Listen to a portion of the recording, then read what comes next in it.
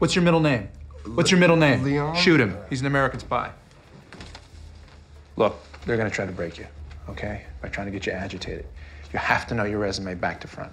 You really believe your little story is gonna make a difference when there's a gun to our heads? I think my story is the only thing between you and a gun to your head. I'm here in Hancock Park in Los Angeles. One of these houses back here stood in for the Canadian ambassador's mansion in Tehran in Argo. Nothing is what it seems in Hollywood, and that's especially true of Argo. It got 7 Oscar nominations, including Best Picture, but Ben Affleck, the director, producer, and star, didn't get the nod as Best Director. Then he went on to win big at the Golden Globes. Thank you very much. Thank you.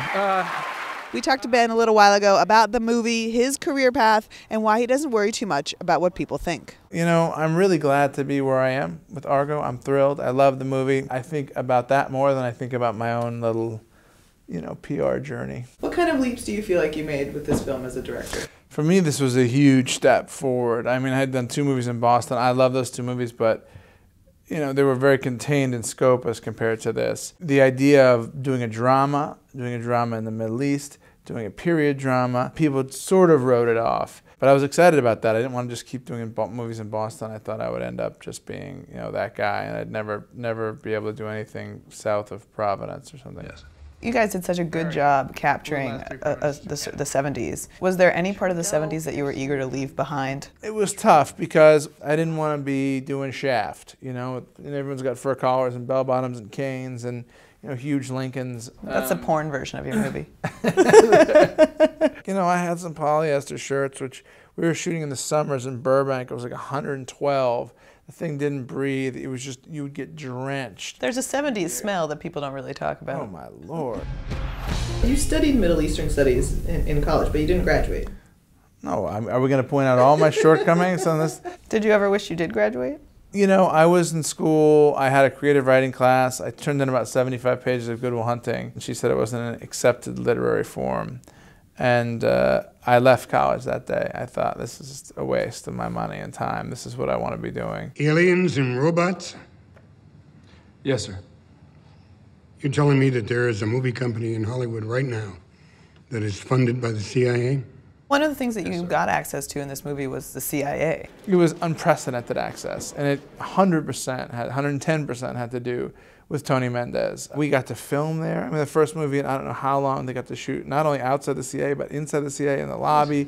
Tony's an exfil special. He got a lot of the Shaw's people out after the fall. So, Tony, tell me, what made you think that Ben was a suitable candidate to tell this story about your life? Suitable? Is everybody called him suitable?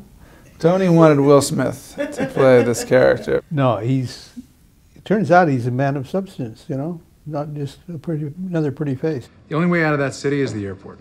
Ben's attention to detail was really refreshing.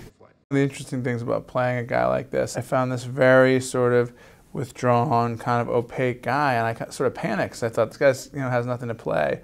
And then I realized, it'd be really interesting to sort of subvert the traditional protagonist conventions and play somebody who gives nothing away. Looking back on this movie at this particular feat, does it seem like one of the coolest things that you did, or was it just another day at the office? Yeah, it was cool.